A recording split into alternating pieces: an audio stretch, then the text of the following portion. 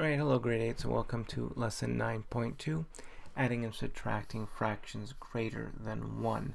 Follow along on page 290 of your textbooks, and the goal is to solve problems by adding or subtracting mixed numbers and improper fractions.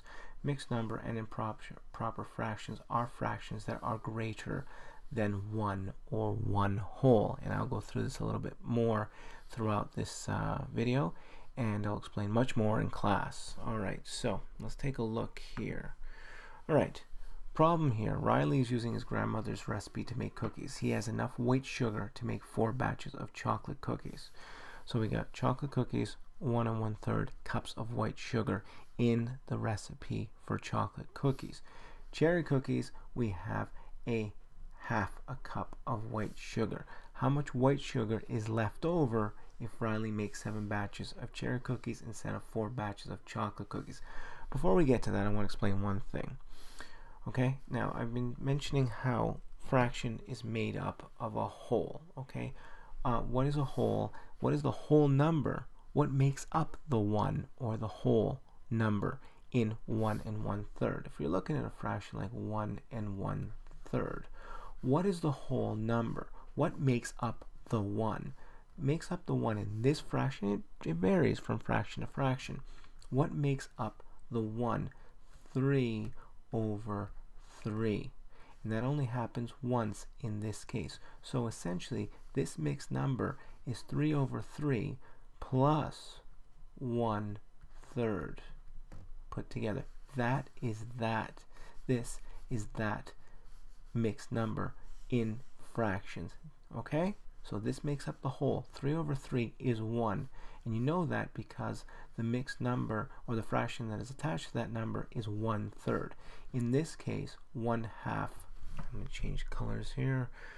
Okay, I can't change colors. I'm being blocked out. So let's not change colors. 1/2. Okay?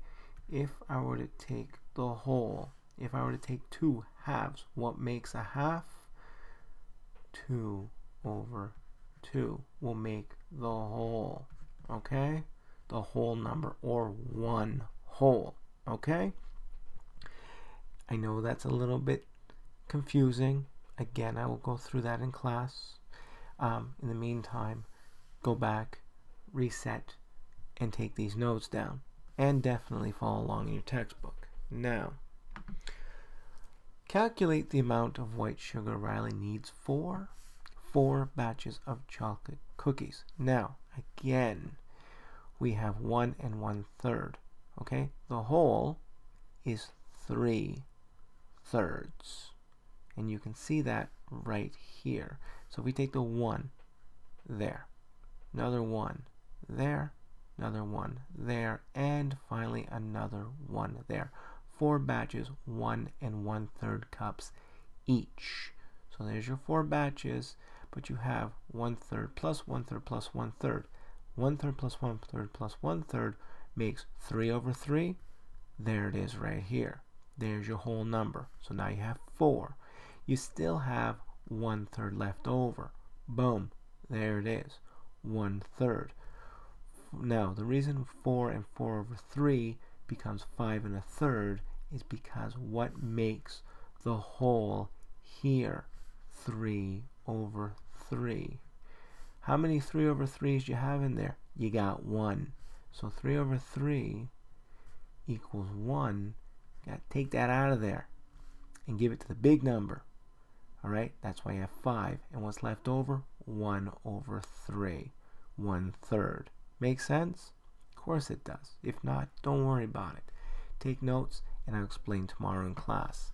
Next, 7 batches of cherry cookies. Each batch requires a half a cup. Alright? Half a cup. 7 batches. 1/2. 2/2 makes 1.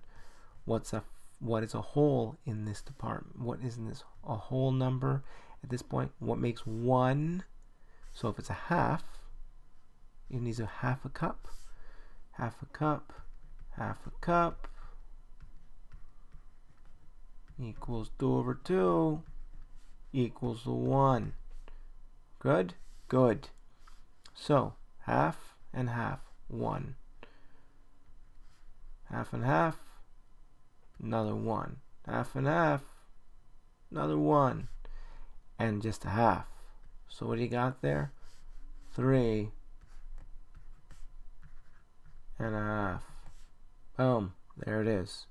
Okay, pause right now, copy this down, definitely follow along in your textbooks. All right, now these are easy because these are all common denominators. Very simple stuff. We talked about this last lesson. Let's take a look over here. Calculate the amount of white sugar left over if Riley makes 7 batches of cherry cookies instead of 4 batches of chocolate cookies. So let's take a look here. Riley needed 5 1/3 cups of white sugar for the chocolate cookies and 3 1/2 cups for the cherry cookies. Notice we do not have a common denominator. So we're subtracting now. We're now subtracting. So in order to subtract, we have to take 5 1/3 minus 3 1/2. We got to make these common denominators. 2 times 3, easy way of doing it, 6. Alright, 2 times 1 is 2. 3 times 1 is 3. And this becomes this. And now we subtract them. Simple enough, right? Okay. 5 minus 3 and 3 6. Now this isn't working. This is not working over here. Okay, this doesn't work because we have 2 and we got 3. So we have to borrow. We have to borrow 1, okay, from here, okay, 1 from here, and put it back into the fraction. So what's the whole here? 6 over 6. 6 over 6 is the whole here. So we take one whole, and put it into the fraction, which is 2 over 6. And what does it become? And I know this is confusing, but what does it become? 4 and 8 over 6. So 2 over 6 plus 6 becomes 8 over 6. So now we have common denominator and we're able to subtract 4 minus 3. So 4 minus 3. So 4 minus 3 is 1. 8 minus 3 is 5. And the 6's, they don't subtract. They stay the same. That's why you need a common denominator. And what are you left with? 5, 1 and 5/6. Okay? And what's left over? 1 and 5/6 of white sugar will be left over. Okay? And you can do the same thing here using improper fractions. Okay? 5 and 1/3 minus 3 and 1/2. You make it a improper fraction. Okay? Again, what is the whole here? 3 over 3. Okay? 3 over 3. Okay? And if you have 5, 3 over 3, what is 5 times 3? 15. That's where this 16 is from here. So you got 3 over 3 is the whole in this mixed number right here.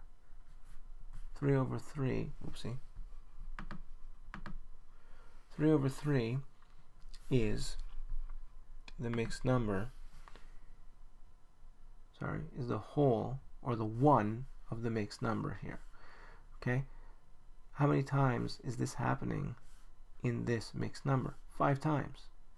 5 times 3 is 15. You've already got the 1 here. That's why it becomes 16 over 3. Same with this. Or you can do it the other way. 3 times 2, 6, plus 1 is 7. 7. The denominator stays the same. But again, ladies and gentlemen, you all are going to need the common denominator. Okay, so again, multiply this times 3, 21. This times 2, 16 times 2 is 32. Okay, and then you subtract large number from the smaller number, and you get 11 times 6, or 1 and 5 over 6. Easy enough. Again, I'll go through this in class next day, but this is pretty simple stuff. Just take notes down, and we will definitely be reviewing in class next day. Okay, that's enough for now. Hopefully it didn't confuse you too much. Let's talk about it, and pause when you need to, go back and review and take some good notes, and we will see you. All right, thanks. Later.